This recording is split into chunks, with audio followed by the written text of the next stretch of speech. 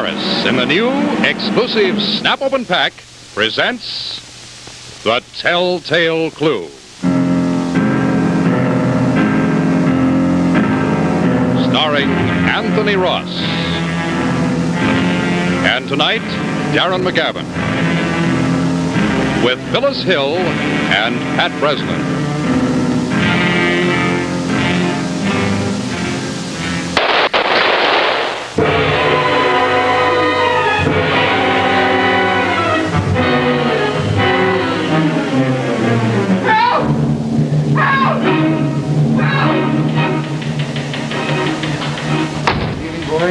Oh, Captain, there's an urgent for you. Number 2. Thank you. Captain Hale. 2 people killed? Right. Pick me up in a squad car. Good evening. I'm Captain Richard Hale of the Criminological Division of the Police Department. You know, every case has its telltale clue, which ultimately traps the criminal. Last week, you may remember, there was a cucumber sandwich. The telltale clue in tonight's case may be a very exciting one. We're going to look for it in just 40 seconds. In a year when there's just the right amount of warm sunshine and just the right amount of gentle rain, it is then that you have a prize crop, a vintage crop of tobacco. And there's more rare vintage tobacco in Philip Morris, king size and regular, than other leading cigarettes. That's why Philip Morris, with its rare vintage tobaccos, gives you so much hearty flavor, tasty mildness, and fine, full aroma. And remember, only Philip Morris comes in the new convenient Snap Open Pack.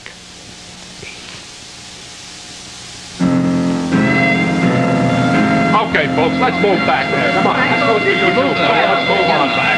All right, step back. Here come the police.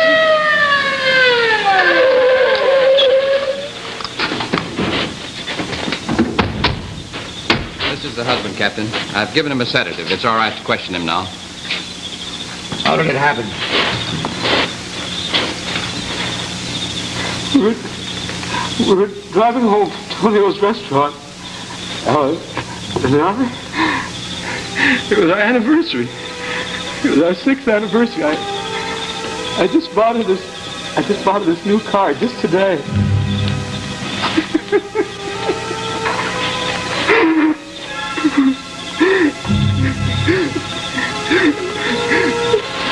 Well, I stopped at the curb here, and Ella was sitting on the right, and she got out first, and then I got out, and then a man came out of the dark, and he grabbed Ella around the neck, and he said, "Mr. Stick-Up," and he said, "Give me your money, or I'll shoot your wife in the back." Well, I thought he was kidding, you know, and then I saw that he wasn't, and so I reached in my back pocket for my wallet, and I guess he thought I had a gun or something, because he shot him twice. Well, I guess I went crazy or something, because I jumped on him, and I fought him, and I finally got the gun, and I shot him, and the gun was empty, and He got what he deserved, Mr. Williams. Can you move over for a minute, Captain? I'll get a shot at Now, it. will you get them out of here? All right, Riley, you know. Can I take him inside now, Captain? My husband and I will take care of him. We're just next-door neighbors. Come on, Mr. Williams. Oh, this is the most awful thing I've ever seen or heard of in all my life. Come on, Mr. Williams. Oh, I'm sorry for that to happen. Pretty dreadful business, Captain. Yeah. Probably some fool tramp who got scared when he thought Williams was armed and then started shooting, huh?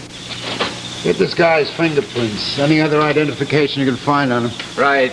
Here's a gun, Lieutenant. Oh, the gun. Looks like an army gun. That tramp looks too old to have been in the army. Run the gun down. You heard the Captain. Well, what do you think, Captain? What do I think? I think a lot of things, but I'm not sure of any of them yet. Bounty's on the body, Lieutenant. Well, whole raft of identification found in the tramp's clothes. Let's see what's here. The wallet, social security card, license, a letter from his daughter. Your daughter, Sally.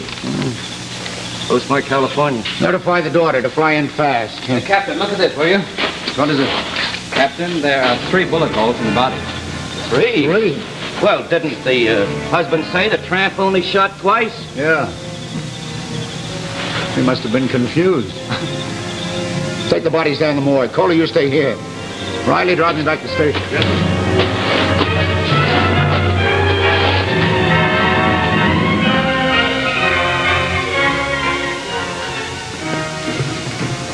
So you got in the city at what time? 8 o'clock. 8 o'clock. You've already been down to the morgue? Yes. Well, the captain knows you're in town, and he just wants to ask you a few simple questions, Miss Bell.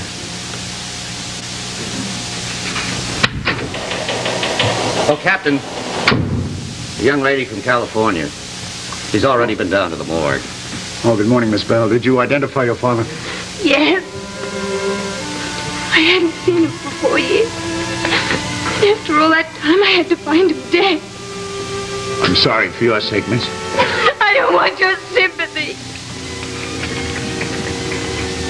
Did you know what your father had done? Yeah. I heard what they said he did. Your father killed a helpless woman. Oh, that's not true. My father wouldn't kill anybody. He just didn't have it in him to kill anyone. Well, sometimes children don't know their own parents as well as they think they do. But I knew my father. Could you tell me, why was he living the life of a tramp? He just broke down when my mother died. He didn't care about anything after that. Oh, he was an educated man, but somehow he just didn't care about living. Oh, but he was no murderer. Found his fingerprints on the gun. Some of his hair clutched in the woman's hand. We ran a paraffin test on the gun. He fired it all right, miss. I don't believe you. My father's not a murderer. Well, maybe not until he decided to commit his first hold-up. There we have some of his personal effects. His wallet identification letter from you, and a ring, which was his with the initial WB. That's not his ring. It's not his ring. It doesn't even have his initials on it. Well, the last one the same. His name is Bell. Peter Bell. That ring has the initials WB on it. Could it be his middle initial? His middle initial is E. Where did you get this ring? Why, in his pocket, Captain. Oh, I knew there was something funny about this case. My father's been murdered for something he didn't do. And I'm not leaving town until I find the truth. And when I do... Never mind. Riley, put a tail on that girl. She might cause trouble. Oh, Williams. Yeah? Williams called about the insurance. What, joint policy? How much? 20,000. Oh, he did? Right. Thanks. Williams called. He's anxious to leave town. Well, where's he going? Oh, I guess he wants to go away and forget. He asked us to settle the case quickly so he can get some insurance money to pay the funeral expenses. What? You mean that he was that broke? Yeah. Well, how'd he ever buy his wife a new car? Maybe with her money. Come on with me.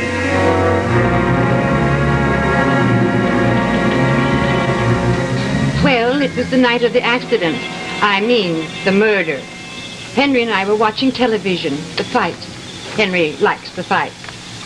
Let's see, that would be about 10 o'clock. Yeah, that's right. Mm-hmm. Now, could you tell me, Mrs. Jensen, when was it that you decided to go and visit the Williams? Right after the fight was over. I mean, what time? Do you remember? Well, there was a knockout in the first round, so it couldn't have been much after 10. About 10 after, I'd say. Mm-hmm. Now, when you got outside, did you see anyone in front of the house? No, I didn't. There was no light on in Mr. Williams' house, but I rang the bell anyway. Yes. There was no answer. Was his car in front? No, it wasn't. So I came back and watched television. And then, all of a sudden, there was this awful sound of shots. Henry thought it was the car backfiring at first, but then we heard screams. So we rushed outside, and there was Mr. Williams standing over his wife and that dreadful man. Well, thank you very much, Mrs. Jensen. You've been a big help. Oh, by the way, tell me something, Mrs. Jensen. Have you seen him since that night? No, I haven't. Oh, that poor man. He went away. He wanted to be alone. I noticed his car is still in front. Has he used it since then? No, he hasn't. He left the keys with us. He never wants to drive it again, and I can't blame him. He wants us to sell it for him. do me a favor, Mrs. Jensen. Certainly, Captain. Don't sell it just yet. What? Good night, Mrs. Jensen. Good night, Captain. Good night. Good night.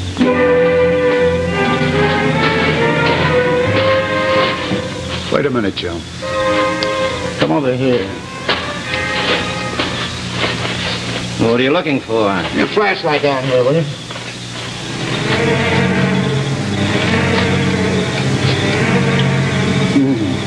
Hey, morning glory. Yes. I noticed before. Yeah, they go all along the driveway. Have the lab come up and photograph the wheels of this car from all angles. They don't move the car. Wait a minute. Miss Bell. What are you doing around here? Just taking a walk. It's a coincidence you should decide to walk over here. I wanted to see the place where my father was killed. Is that so? Call her. Take her back to her hotel. Yes, just come with me. Leave me alone. Go by myself. I'll be sure you do. Good night, Miss Bell. Someone's inside the house.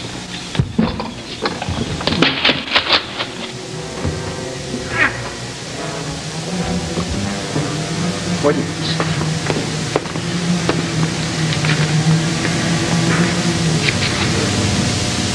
Is he dead, Captain? Practically. Go grab that girl. Yes, of course. Riley was supposed to have been tailing her. Hello, operator. Operator, get me the police department quick.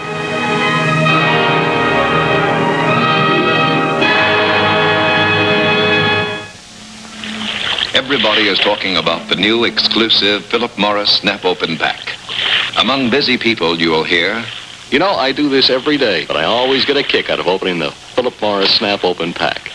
It certainly is quick and easy. and in the business world, men who appreciate speed and convenience are going for this great new Snap Open Pack. And people at play say, oh, is that the new Snap Open Pack? I've never tried it. Let me open it, all right? Sure, go right ahead. Gee, that's fun. yes, smokers are really enthusiastic about the new Philip Morris Snap Open Pack. You just zip the tape, snap it away like that, and it's open. Presto, it closes tight to keep cigarettes fresh and keep tobacco out of pocket or purse. But more important, inside the pack is the cigarette that contains more rare vintage tobacco than other leading cigarettes. That means richer flavor and aroma. According to U.S. government standards, tobacco like this is truly rare, truly mild. The last time vintage tobacco was available, Philip Morris bought, stored, and patiently aged tremendous quantities. Today, that foresight, plus our modern research, pays off in greater smoking pleasure. So, enjoy Philip Morris, king size or regular, now.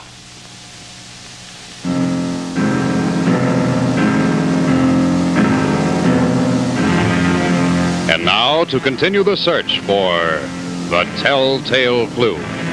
Yes, yes, Riley, I see. Now you're sure? Uh-huh. Yes, of course, I'll tell the captain. Captain, that was Riley. The girl couldn't have done it. He tailed her every minute, and she did not come into this house. That was a close call you had, Mr. Williams. Yeah.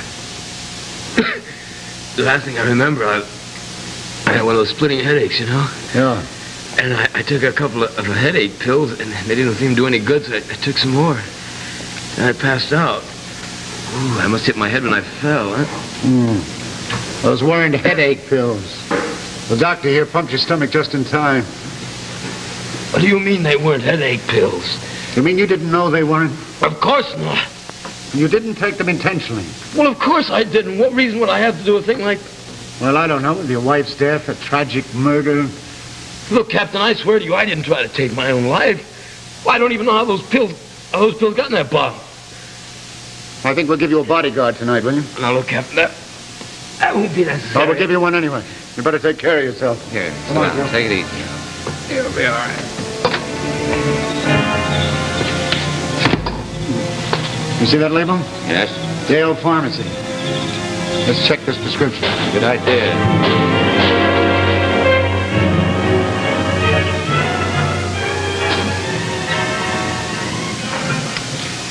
I just ran the analysis off. Bendazole, I should say. 5 of these would kill a person. They're only used in anesthesia. They're never given for home use. But that wasn't the prescription I filled.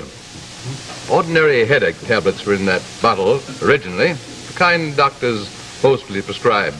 Well, tell me, who did you fill the prescription for, Mr. Dale? For Miss Lucille Stern. What's her address? 230 North Caperton Avenue. All right, thanks.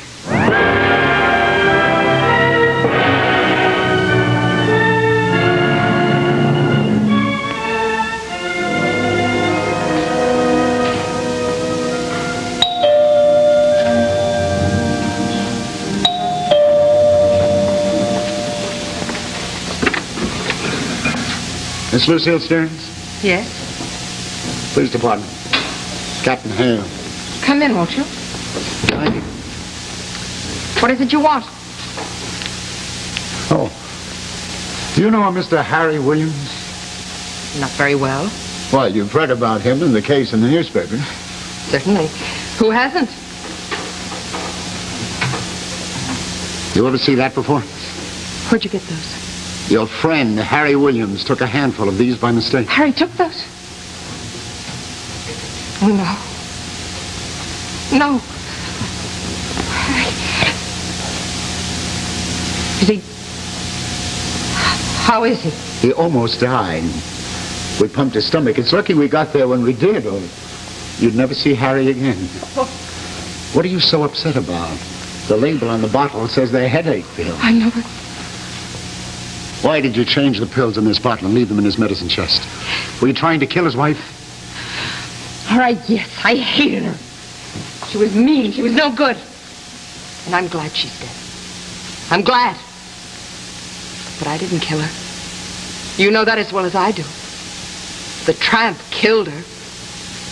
Yes, I know. Fortunately for you, he got there first. Tell me something. What did this house cost you? I don't think that's any of your business. Oh, I'd say about 18,000. 20. All of her money? So what? She bought him. He never loved her. Where did you meet this Harry Williams? I met him overseas. He was in the army. I was in an entertainment unit. An actress, hmm? Yeah. Only I never got the breaks, so I took up nursing. Uh-huh. That explains these tablets. They got them from a hospital. I know the public can't get them. How long have you known Williams? Oh, a little over 4 years. Do you have any idea what it's like to love someone for 4 years? To love someone and want him? And know that you can't have him? Why wouldn't she give him a divorce? You know, Harry thought I had talent. He was going to help me in the theater. But every time he did, she stopped him. Oh. Nice picture of you and Harry overseas, huh? Touching inscription from your Willie boy. Willie boy. W.B. Tell me, mister. Did you give him this ring? Where'd you get that? I found it. Good night, mister.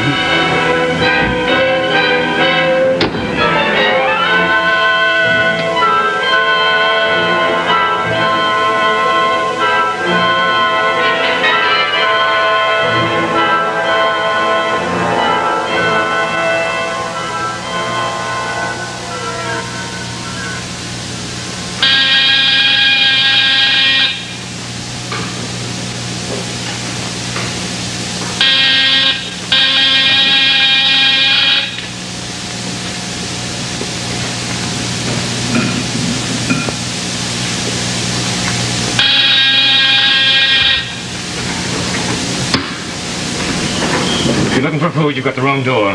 I'm at the right door. You Harry Williams? I'm Mr. Williams. What do you want? I think you should ask me in.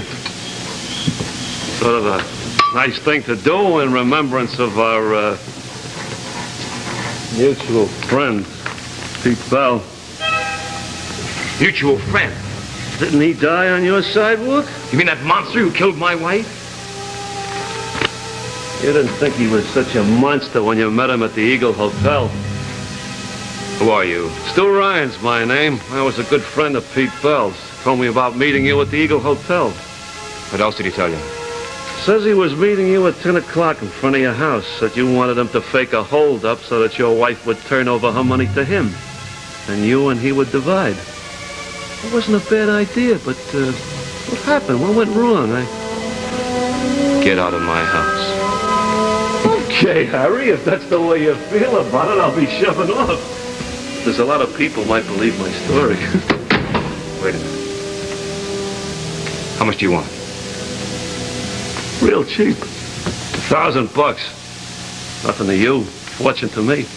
I'll have it for you tomorrow. What time? 8 o'clock? Right here. Okay, Harry. Good night.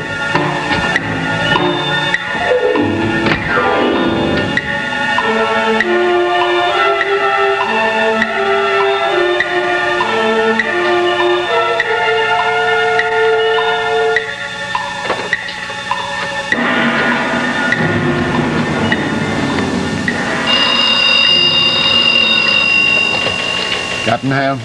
Captain Hale? This is Harry Williams. I'm being blackmailed. Blackmailed? A tramp just came into my house and demanded that I give him $1,000. Well, why? He claims that he thinks that he has damaging evidence against me in connection with my wife's death. I pretended to go along with him. I told him I'd meet him here tomorrow night at 8 o'clock to pay him off. Well, you just keep that appointment, Mr. Williams. Make up an envelope filled with newspapers. We'll do the rest. I'll be here at 8.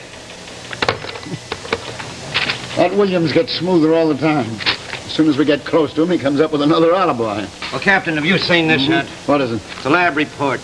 The morning glory is under the car tires. Huh?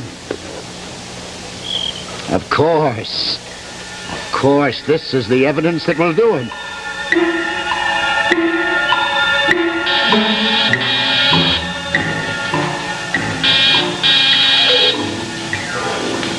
Good evening, Harry.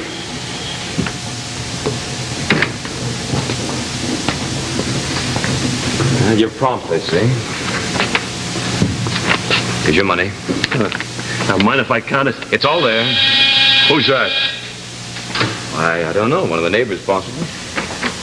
There he is, Captain. That's the one who's blackmailing me. What are you guys talking about? We're not only taking him, Mr. Williams, we're taking you also on a much more serious charge. What do you mean? Charging you with the murder of your wife and a man named Peter Bell. In exactly 38 seconds, Captain Hale will give you the Telltale Clue, which broke tonight's case.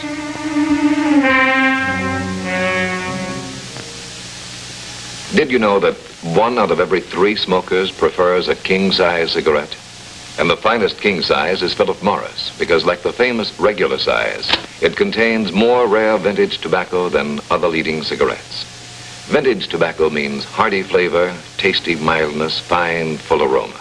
Remember, only Philip Morris has the new exclusive snap-open pack. It opens in a jiffy, closes tight to keep in flavor of those rare vintage tobaccos. Get Philip Morris today. It was a carefully worked out plan, Williams. When you got home that night, the tramp you had hired to help you with a fake holdup was late. So you had to stall for time. You thought you couldn't hide in the house because the neighbors might drop in to visit you, so you had to hide in the driveway. You gave your wife some stall. But suddenly you spotted the tramp approaching. So you gave your wife another excuse and backed out of the driveway. But what you didn't know was that all the while there was a witness. A silent witness watching a murder about to be committed. The tires of your car were picking up the morning glories that grow along the driveway. When you got in front of the house, you let your wife out of the car. The camp approached, ready to play his part, and you killed them both.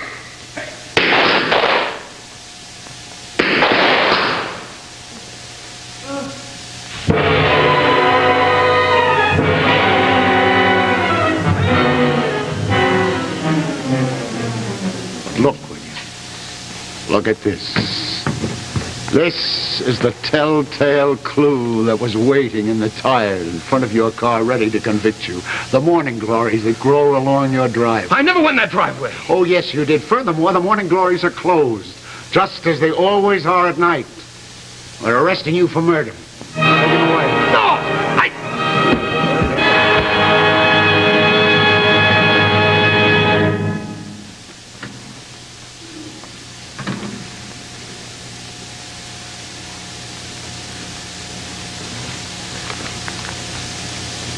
Next week, the Telltale Clue will bring you the case of the lady in the lake. It's the story of a beautiful woman who was mysteriously washed up on the shores of a little lake.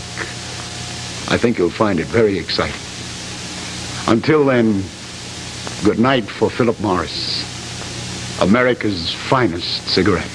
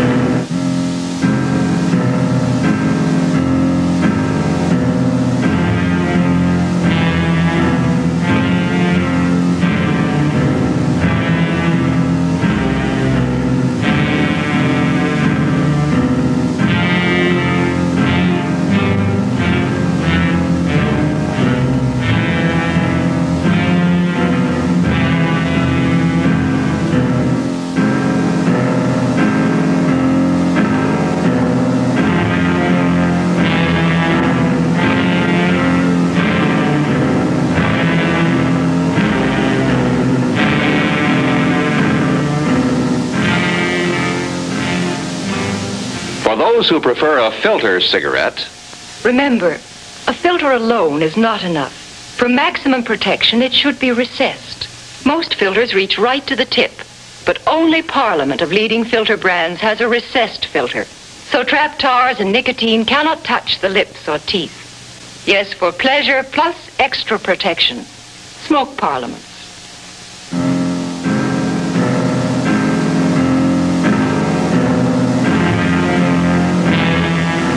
Tune in again next week when Philip Morris will again present The Telltale Clue. Next week, The Lady in the Lake, starring Anthony Ross and George McGreedy, with Parker Fenley and Betty Garr. The Lady in the Lake is a story of violence and fear amidst the calm of a beautiful countryside. Tune in next week, same time, same channel, for The Lady in the Lake.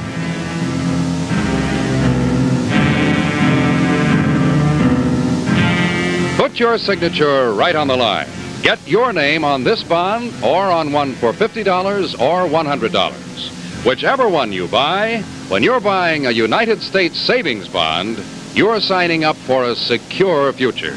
And United States savings bonds are now even better, for the rate of interest is greater. When you sign on the line for a savings bond, that bond starts earning for you right away. Yes, savings bonds earn 3% for you when held till maturity, and earn more money than ever before in less time.